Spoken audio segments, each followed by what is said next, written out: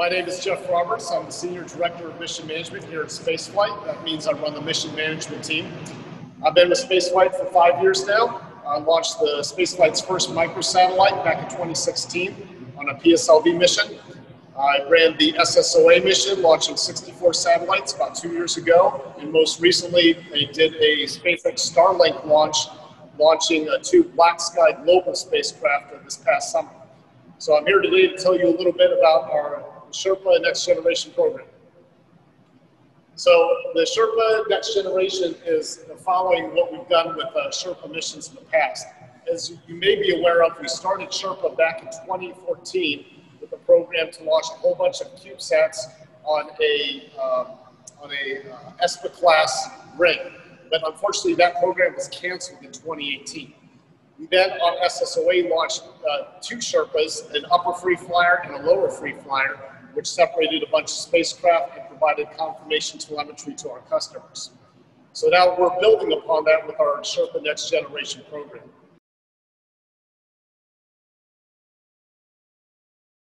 This is the basic chassis of all the Sherpa variants.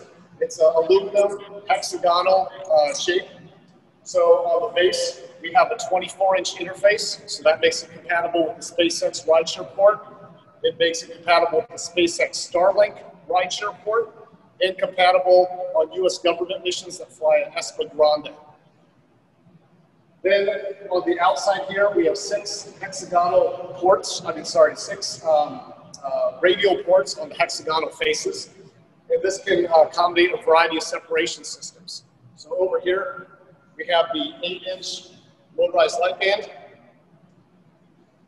the PSLP CubeSat deployer, and the quad pack CubeSat deployer.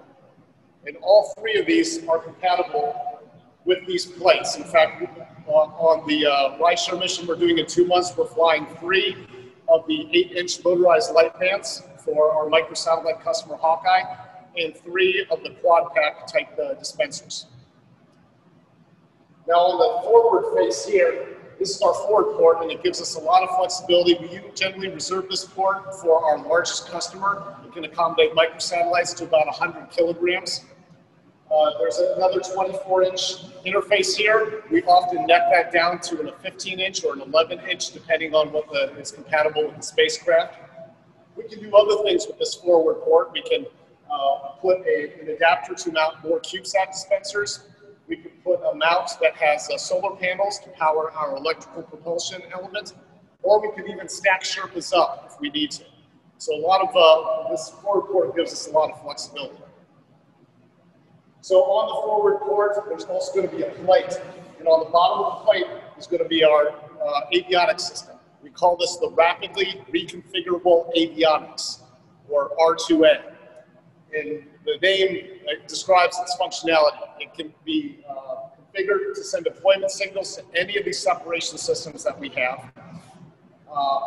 It can be reconfigured for a new sequence within minutes. And it has 16 redundant deployment channels. So it can send 16 of these separation signals. We'll be using 14 of those on the upcoming rideshare mission this December.